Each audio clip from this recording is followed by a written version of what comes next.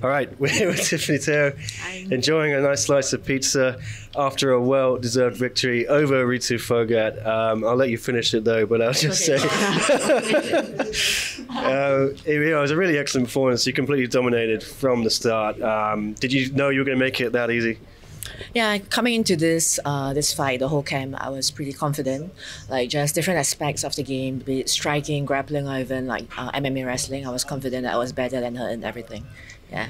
Yeah, she kind of said she wanted to show off her striking, and then you told me, well, I hope she does because I'll pick her apart. But you seemed to pick her apart really on the ground, didn't you? Yeah, so I mean, she did land a couple of overhands, and I was like, all right, gotta get my range right. So yeah, it took me a while to find my range and distance, and after that, it's all domination, I guess. Yeah. It's just the one thing I'm a little bit sad about is that wasn't in front of a crowd. We're going to have a crowd here on Saturday. Would you have liked to have had some of your home fans here? Yeah, it's always nice fighting in Singapore because of the crowd, because I have a lot of fans in Singapore, and it's always nice to, have them cheer for me when I'm fighting. The energy is just different with the fans in the stadium. Yeah, definitely.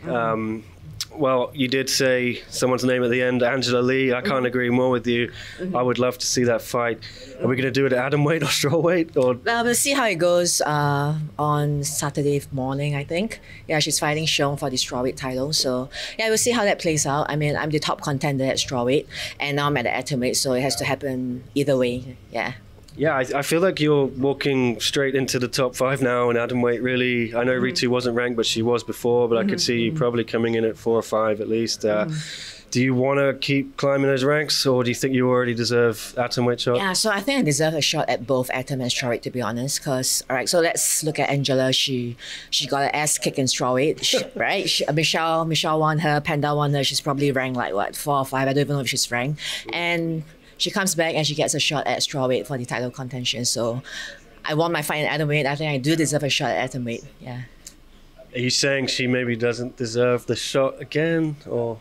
No, I'm just saying if she got this shot. I mean, I want to fight atomweight. It just makes sense for me to fight for the title at atomweight. Yeah. I spoke to her before her fight, and she said quite disparagingly that Zhong hasn't really had to fight anyone good in strawweight, and she hasn't fought. There's no one good in her division.